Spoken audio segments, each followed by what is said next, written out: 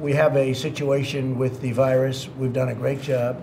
The press won't give us credit for it. We have 15 people in this country that right now we brought in 40 from, these were Americans that were in trouble way outside near Japan. And we brought them in and they're in quarantine and they're getting better.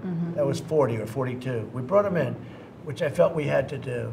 So they immediately said, it jumped from 15 to an extra 40, headline and everything. No, we brought him in, Jack, because if we didn't, I mean, we're not going to let something happen. We had to do it. And I knew immediately that the press would add it in and say this, like it's catastrophic.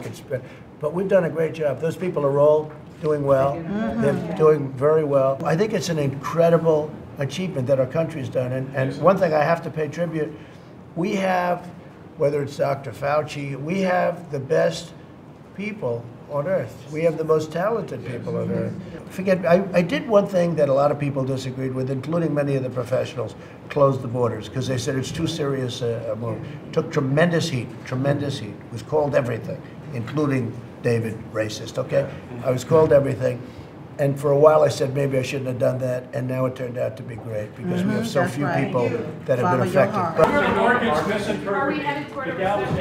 well, I think the press has been really out of line.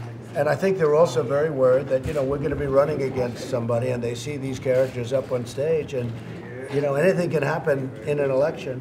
And they see these people, and if any of these people ever did happen to assume the presidency, you would have a crash like you've never seen before. That's right. And I think the market's also putting that into the equation.